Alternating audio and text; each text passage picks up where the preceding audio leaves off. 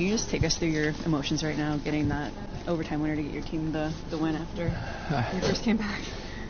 Kind of surreal, you know.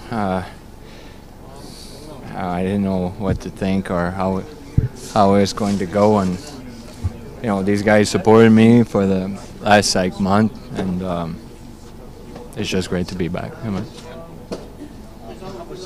that save he made right before that. I mean, you just have to shake your head at that point. I mean, you bury your head, you try to go at it again, and you know, it was good to have the win. And then just to step into a game like this, I mean, 7-6, just wild. I mean, what was that like for your first game back? I mean, just what was it like trying to get acclimated, situated, all that? You know, you just try to adapt to the flow of the game and get back into it. So, like I said, I just wanted to be back on the ice. Kris, it was otherwise kind of a wild game, obviously 7-6. How would you categorize the team game overall? I mean, you don't want those games too many times. You can be on the wrong side of it. So, you know, we have to learn from the mistake we made, and you know, try to tighten up and make sure that we play our game.